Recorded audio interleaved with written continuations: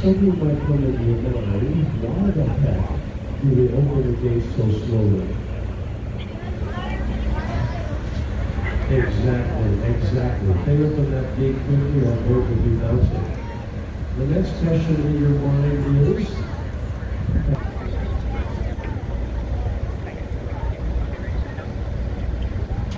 thank you for that.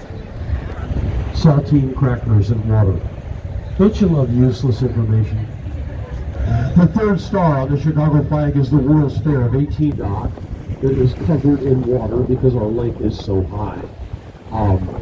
During World War II, 12,000 pilots learned to land a plane on an aircraft carrier on Lake Michigan.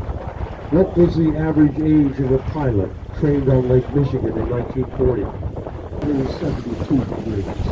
And that lighthouse right there dates back to the 30th century. I don't know if you guys know this, all the lighthouses in the United States were automated in 1967. The last person that lived in that lighthouse got married there. His wife was not happy. Wedding receptions there. I gotta tell you, I used to do the sunset tours for like 5. The told to his girlfriend. It asked for her hand in marriage. She said yes. Out of his vest pocket, he took her. See this side of Navy Pier?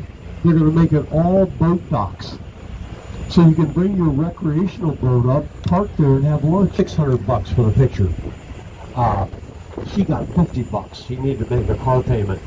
I got a question. How many Pepsi-Colas did Hugh Hefner drink every day, on average?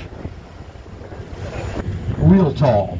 Yeah, it's 1,126 feet. Don't go up to the observatory today. It's going to be hard to see stuff. I will tell you this.